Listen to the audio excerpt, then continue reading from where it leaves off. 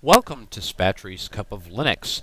In this episode, I'm going to cover my top 5 favorite applications that I like to use all of the time. And so let's go ahead and get started.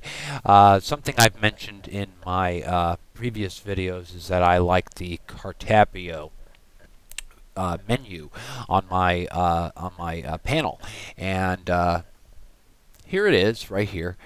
And I like how it lays out everything nice and neatly, and I like how it organizes everything.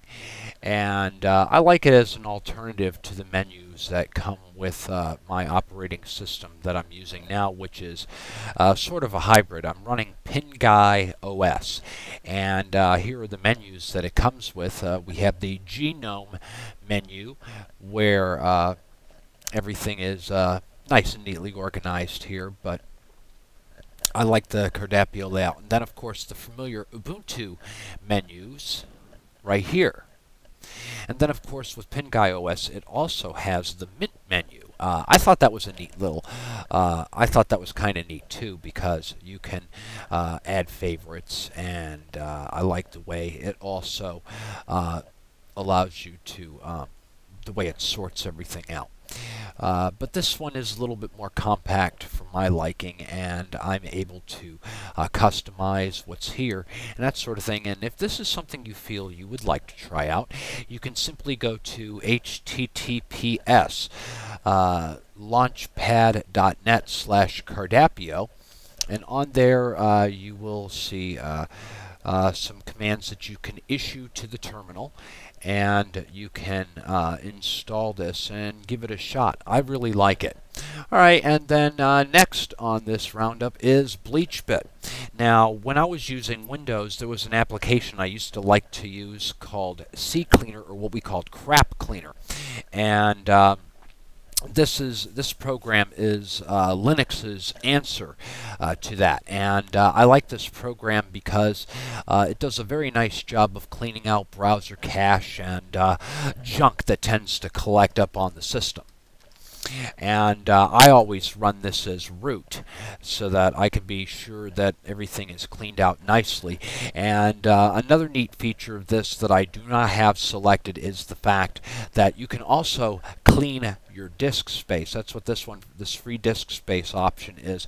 What it will do is it'll actually zero write your empty disk space. This is especially handy if you have trade secrets or files that you wish to delete and permanently delete them. Very nice program, and it's very simple and easy to use. Next, we have Pythos. Now, if you like to listen to online radio, as do I, everybody has come to know the Pandora radio, and basically it plays music that is tailored to your style. Essentially, you just type in the name of your favorite band, and they will play music from them, as well as play music in that same genre. And it's a great way to discover new music that you haven't realized, and I access that through my volume control, and here it is, Pythos. And unlike the browser version, it only shows you one song that's playing ahead, where this shows you it looks like 4 songs. And now because of my recording software I'm using, it's not recording any of the music on the desktop, but I can clearly hear some Iron Maiden playing right now, and I love this application. So if you use Pandora, I highly recommend that you download this. Just simply go to this website, and that is kevinmayhall.net/p/Pythos, or you can also Google it and you'll find the page quickly. And then down here you will see that there are 3 lines of code that you can issue to the terminal. And while we are on the subject of the terminal, this is what I use. It is Gwake Terminal, much like the terminals in first-person shooters. This became popular when Quake came out. You just pressed the tilde key, and then a terminal would come down where you could issue commands, cheat codes, that sort of thing into your game to change its functionality. And I like this because it's convenient, just one key, and I have a terminal that I can work with. Additionally, it has a customization features that you won't find in a regular terminal. So if you feel that this is something that you would like to try, and you use the terminal often, this is a really good option. And I'll quickly show you that under preferences here. It gives you a lot of options, and it's a lot of fun to work with. And you know, I can change the size of it, and quite an intuitive user experience. So you can visit guake.org. That's guake.org, and from there you can download that, or you can even check in your repositories and see if it's there.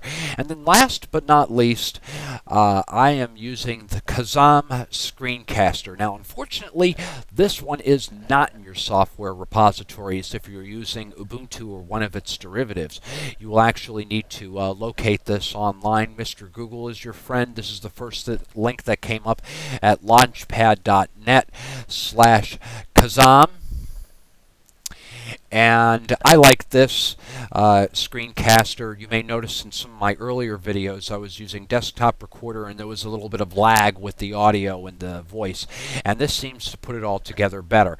And also the picture quality is fairly sharp, and now